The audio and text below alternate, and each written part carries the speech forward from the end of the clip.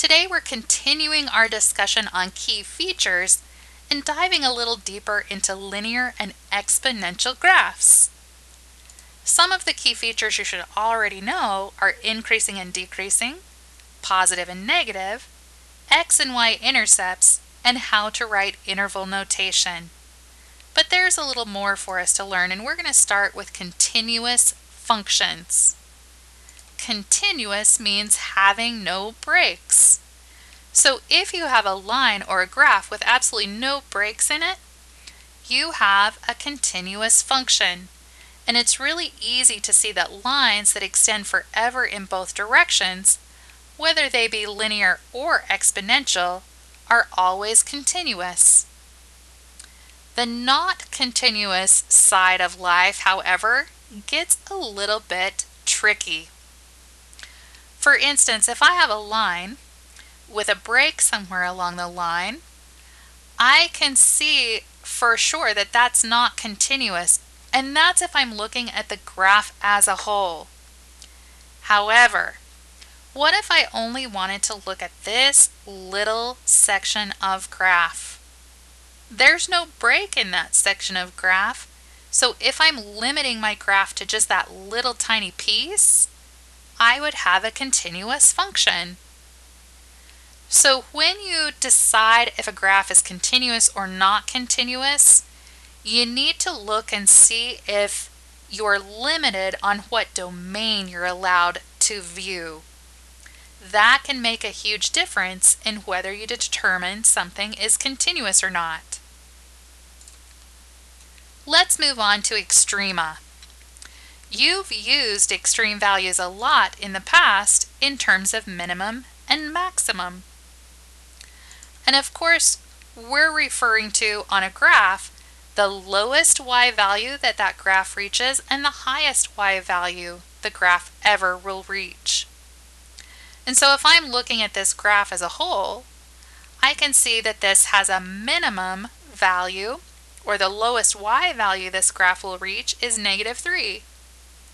Since this ray is going to continue in an upwards motion literally forever, we're going to have a maximum of positive infinity. Now, what if I wanted to only look at a small section of my graph? We're going to gray out this section from where x is -2 to where x is 4. And so I'm only looking at the section that's now in red. That's going to change my minimum value and my maximum value for that section of graph. But since I already have something called a minimum and a maximum, I can't use those same phrases again. So while I can see that my new minimum is at 0 and my new maximum is at 9, I need to come up with something different, something to distinguish those values, and so we'd introduce the term relative minimum and the term relative maximum. That refers to just a small section of graph and its low x or low y value and its high y value. Let's take a look at an exponential function. Minimums on exponential functions are a little more difficult to define. We know that this exponential function has an asymptote, and in this graph, our asymptote is at y equals -3. So we can say that this graph approaches -3, but it's really difficult to define that specific minimum value since there really isn't one. It's easy to define the maximum, however. This is still going to continue in an upwards motion forever, so our maximum is at positive infinity. However, again, what if I only want to look at a small section of the graph? And now I'm going to cut off the section of graph from where x is 0 out to where x is 3. So I'm looking at the interval from 0 to 3. I can say now I have a relative minimum at -2 and a relative maximum at 5. Relative extreme values are much easier to find. When we look at only a portion of a graph, we're doing something called restricting the domain. And there will only be a relative minimum and a relative maximum.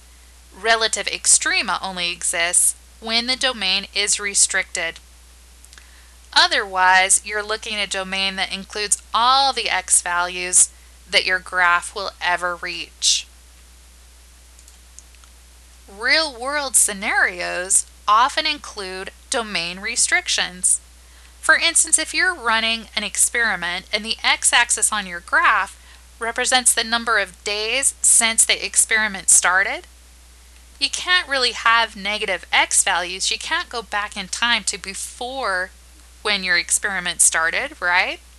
So this type of situation naturally restricts the domain to where x is greater than 0. So when you do get situations that you have to talk about, minimums and maximums and everything else, make sure you pay attention to what's actually going on to see if you need to restrict the domain. So in this next portion of our video, we're going to look at one linear and one exponential graph, and we're going to see how the key features change when we restrict the domain. So looking at this linear function and the graph in its entirety, we can tell that this function is decreasing. We can see that the y-intercept is at 3 and the x-intercept is at 4.5.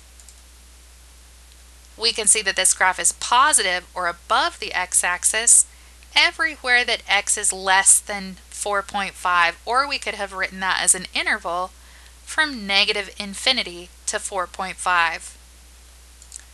This graph is negative everywhere that x is greater than 4.5, or again we could write it as an interval from 4.5 to infinity. The maximum is at positive infinity and the minimum is at negative infinity. And we have a domain overall that goes from negative infinity to positive infinity. Those are all our x values on this graph. Now, let's see. Well, before we go to that next step, I always find it really interesting and really helpful to pay attention to which key feature refers to which axis. I know that if I'm looking at the y-intercept, I need to look at the y values. And if I want to know where my graph is positive, I need to write my interval only using x values. So that may or may not help you in the future, but maybe you might want to make a list somewhere of which key features refer to which axis. Now moving on, let's go ahead and restrict our domain. Let's cut out a section of graph. And let's see how those key features now change. We can see that the section of the graph in red is still decreasing. We still have a y-intercept at 3 and an x-intercept at 4.5. But where this graph is positive and where this graph is negative is definitely going to change. Instead of being positive from negative infinity to 4.5, this section of positive graph only goes from, or only spans, from where x is negative 3 up to where x is 4.5. The negative section of graph only reaches from 4.5 to 6. And now we're going to have new relative maximums and relative minimums as well. Our relative max is 5. It reaches up to where y is 5. And our relative minimum is down here at negative 1. We also restricted our domain, so we're going to have a new domain from negative 3 to 6.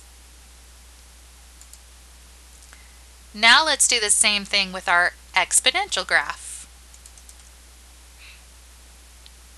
Looking at its key features, we can see that this graph is decreasing absolutely everywhere. So from negative infinity to infinity, we're decreasing. It has a y-intercept at 7, an x-intercept at 3. It's positive everywhere that x is less than 3, from negative infinity to positive 3. And it's negative from 3 to infinity. It has an asymptote at y equals 8, so we can say it approaches 8 for its maximum value, and the minimum is going to be down at negative infinity. And since this graph spans the entire graph from negative infinity to infinity, we can write its domain that way, or we can write its domain as all real numbers. Now let's restrict our domain. Let's cut off a section of graph. We're now just going to take our graph from where x is 1 and take the entire graph to the right of that. This graph, this section of graph, is still decreasing, so we'll leave that. But the y-intercept changes. Now we don't have any portion of that graph that crosses the y-axis, so we have no y-intercept. Our x-intercept stays the same, but now the positive section of our graph only spans from where x is 1 to where x is 3. I could write that as an interval, remember, 1 with a square bracket and 3 with a round bracket, since on the x-axis we're not actually positive. The negative section is going to stay the same because the entire section that was negative before is still part of our graph. The maximum, or now the relative maximum, will change because now our graph only goes up to where y is 6. The minimum is going to stay the same because the original minimum is still part of our graph. And our domain changes from 1 to infinity. All right, you need to know the difference between key features of an unrestricted domain versus a restricted domain, and be able to identify what portion of a function is continuous. All right, we're going to wrap that up. I hope you have a great day, and I will see you next time.